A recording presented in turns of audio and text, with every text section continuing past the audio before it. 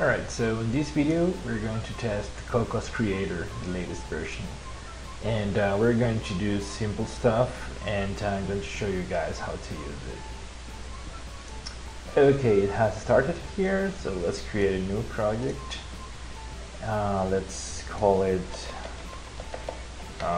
Cocos Video, will be whatever name.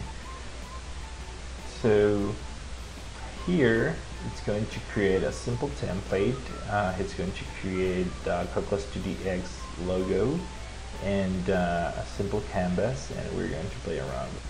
Alright, it's loaded. That's what I see here. You can see here I have my workspace. I can see everything that's going to be on my screen. Here I click on the canvas and you can see here properties. So here you can see the design resolution.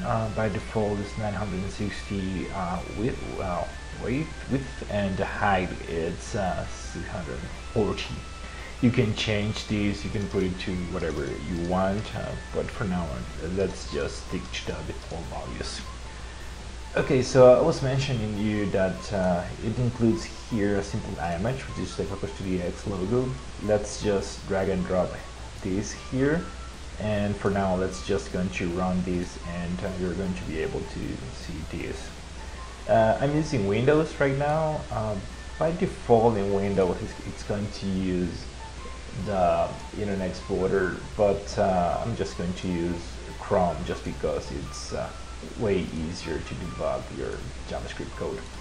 So I'm just going to copy that address. I'm going to put this image inside of the canvas. I'm now saving it. Let's say that test scene. See, I rotate it and I can see exactly the same I have here. So let's say if I move this here and I save it, as I was mentioning, it automatically reload and goes to the new position. Okay, that seems very straightforward. Let's play around with the JavaScript code. So what I'm going to do is that this simple sprite that I'm seeing here, I'm going to make it move, and I'm going to make it move using JavaScript and Cocos Creator capabilities. So let's do that.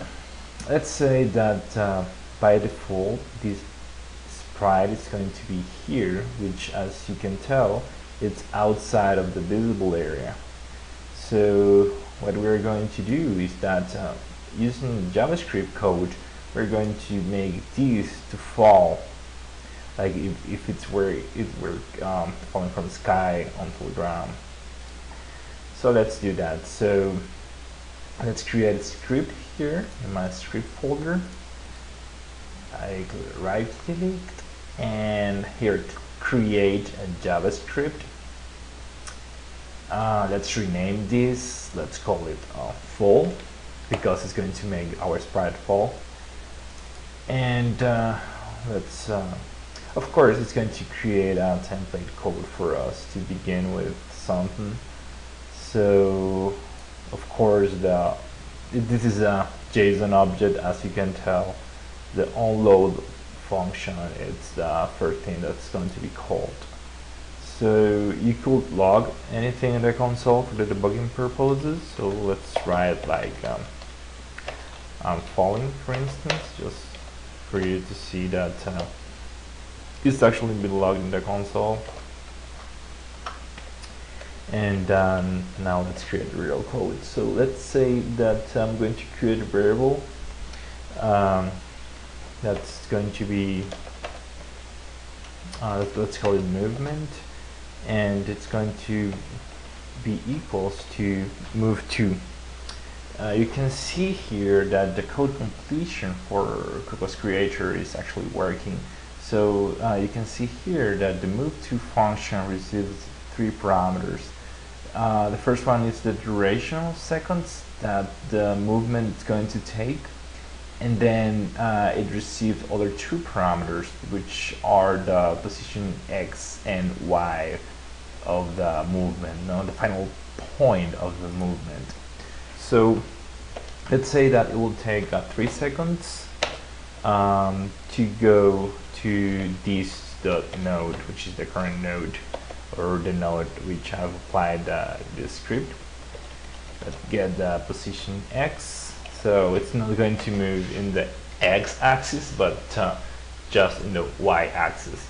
So I'm just going to put here an arbitrary number, just one that's outside of the screen. We're ready. So here that screen has a height of 640. This is the point 0, 0. This is the origin. So if I put, let's say, well, let's just put minus 640, and that should do the trick. Okay, so minus 640. All right, so we have the movement. Finally, we just have to say this node dot run action, and I want it to run the movement action, and that should be it. I save this, and let me apply this script to that particular sprite. So here you can see the properties of the Hello World sprite. I'm just going to move here this full script to the properties of that sprite. So after I save that, I should be able to see that falling from the sky, and voila, you can see it there. So pretty much that's it. This is a very graphical tool that the Cocos 2DX folks just came up with. It's been around just for a couple of months. It's still a buggy tool. It can be, of course, it's going to be better with the time, but it's functional. You can actually create your game, drag and drop your sprites. You have here labels. You have a lot of components that you can use here. You can create your scripts and then assign your script to multiple nodes, etc., etc. Like for instance, here you see I've created another sprite, and look at this. I'm going to reuse the script that I just made. So let's say that this, which is another Hello World component, which is this, let's going to assign the same script that I've assigned it to the other one. Let's save this, and you'll see that both of them are going to fall from the sky, you see? So it's cute. It's 100% free as Cocos DX tool. You can play around with it, and you can create games. Like there are serious companies that are making money out of it. They are creating games using Cocos DX for a while. Like Disney, for instance. Cocos DX has Microsoft support too. So I highly recommend you to try this tool.